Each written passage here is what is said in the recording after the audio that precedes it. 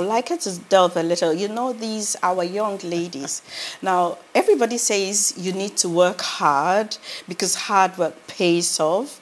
You know, and they tell you, no, you don't need to work hard. You need to work smart, right? Okay. Now, so what does smart mean when you say work smart versus work hard? Okay. So I think for me, and maybe they can also help me too, because we're learning from each other. And this is how I think life is. It isn't that just because I traversed a certain path, I know it all. Yes. But in my view, working hard means that a lot of times you might face a lot of challenges along the way. Whether or not you're even doing it smartly, not every day is going to be a good day. But you're not going to give up along the journey. And the key thing is not to give up along the journey. It's going to be tough sometimes. You're going to be disheartened. You're not, sometimes even going to wonder whether this is really where I want to be.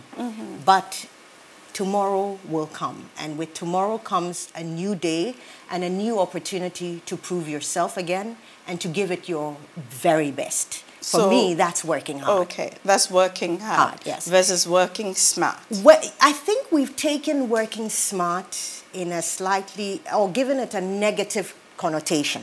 Which is? In that it means I want to cut corners. Is that what it means to you? Yes. You want to cut corners. Okay? Now, to me, that's not working smart. Because if I cut a corner, and the corner I'm cutting may mean that I have actually changed fundamentally or brought in something that shouldn't be there, I may not have done the right thing. And that's where the integrity comes. We could do it smart in that perhaps it takes too long. Yes. You understand me? Yes. So that I agree. There are lots of things that it takes too long. We do that even in science, and we do it in what we call lean. You look at the entire process. There are certain steps that add value to it, and some we say do not add value. Okay. But first I have to differentiate which ones are not adding value, so that if I remove them, then am I still having the same end result? Okay? So it could be that, fine, you want to get from point A to point B, but I need to traverse this corner, that corner, there. Okay? However, maybe if I go this direction, that's smart, right? Yes. I've gotten there. Yes. Yes. But if you had told me I needed to pick up certain things along the journey, by cutting it this way, I've left them out. Okay. I may not then end up with the desired result. So when you take those ones out, if you were working smart, you have to check whether the end result is what you actually wanted. You know, Theresah, some say that working smart also means that I know my purpose, I know the destination I want to go to, and therefore I don't need to waste time doing other things that do not add value to my destination. So now the point is, because I hear a lot of young people say, you know, Auntie Jane, I don't know what my purpose is in life. How do I identify what my purpose is? How do I identify where my talent is? How do I identify where to add value?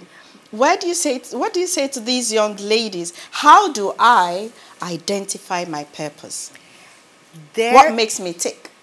But therein lies the conundrum. In that, if you are rushing to get to the end, you didn't actually enjoy the journey.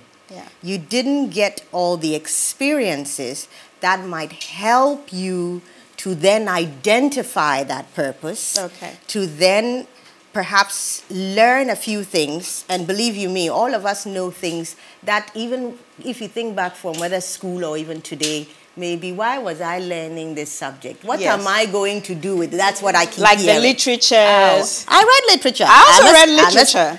The Julius Caesars, I'm an engineer, but I read it. That's fantastic. Do you understand? Because I loved it. It doesn't mean that, but later, perhaps when I'm writing a report, what I've learned in literature in terms of language, I can apply. So when I was doing it, it wasn't for that purpose. In life, if you're always looking for just getting to the end result, you miss the view. You don't take in a few other experiences, and that's where sometimes we're always rushing.